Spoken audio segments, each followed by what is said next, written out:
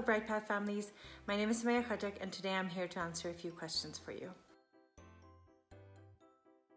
The only locations that we did not serve meals when we reopened was in Alberta, and unfortunately we did have to adhere to very strict guidelines from health services and ministries of childcare. So unfortunately we weren't able to provide a meal service. We did adhere additional costs and fixed costs and sort of larger overheads when we did reopen with very limited capacity. So unfortunately we were not able to provide a discount for the families.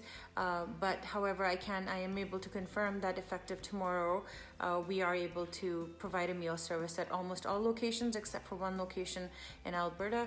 And unless that there was a location in Alberta that you were at that never provided meals, so that will not be facilitated. But other than that, all of our locations will now be serving the meal service.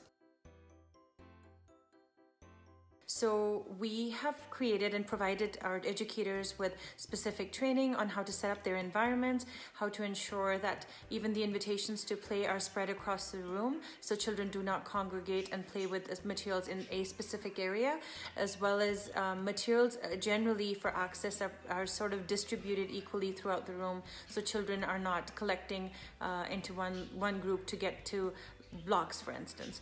And then secondly, we do have lineup options, floor decals where the children are able to stand on floor decals to give them a bit of a visual. So we are guiding that practice. Again, when they're leaving from inside to outside or outdoor to indoors, those floor decals are available for the children to line up.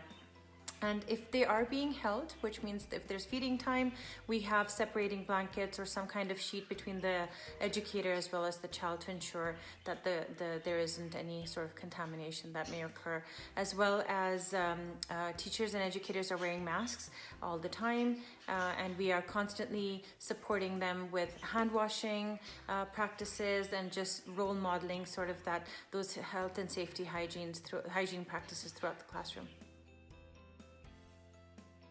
Just wanting to clarify that, yes, there are physical distancing guidelines in place. We are trying to minimize very, very close contact with the children.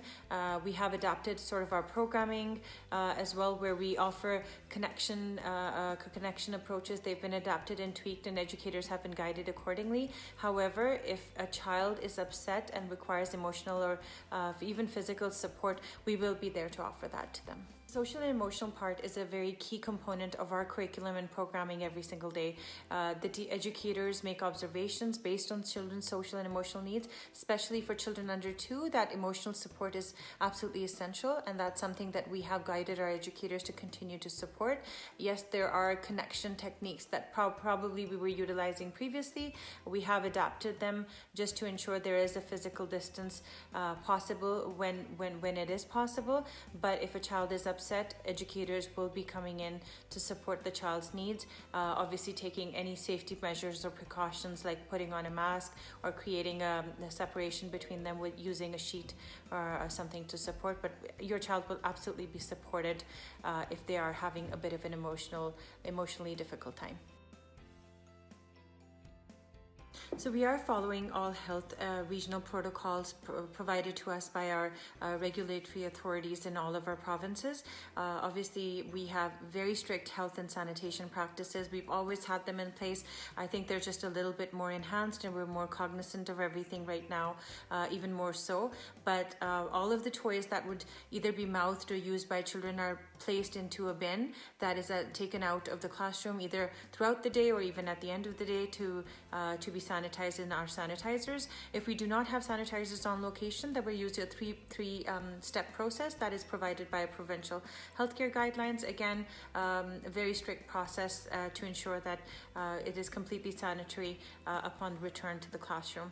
And all of the high-touch surfaces are being wiped down every 30 minutes throughout the day, and if there is a transition between groups, which is again very, very limited right now, we are ensuring that the group transitions do not occur. But in a case that it does occur, everything is wiped down prior to the second group coming in. So again, outdoor classrooms as well are being adhered to in a similar approach. So everything is sanitized before a second group is to return to go outside.